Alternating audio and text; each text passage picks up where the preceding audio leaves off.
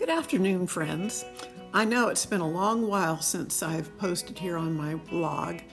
In fact, I received a wake-up call yesterday from an agent in South Florida reminding me of this embarrassing fact.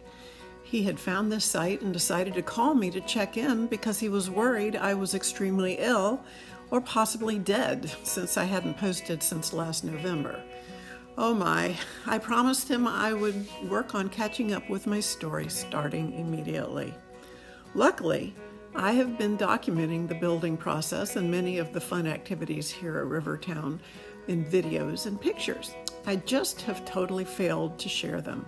So starting this week, I have promised myself to spend a little time each day getting back into the groove, remastering the video and website technology I've been avoiding, and slowly but surely developing the site into the awesome tool I had originally envisioned it could be for potential buyers or anyone considering building a new home.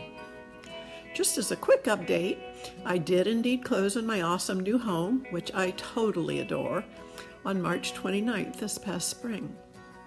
On April 17th, I started what became a month-long process of actually moving from my former home, which I spent the first part of the year preparing for market. I love the mental challenge of designing, planning, and organizing a new home, but I had forgotten how much physical labor is involved. Add to that the total disruption to my exercise, diet, and work routines, and it set me back considerably.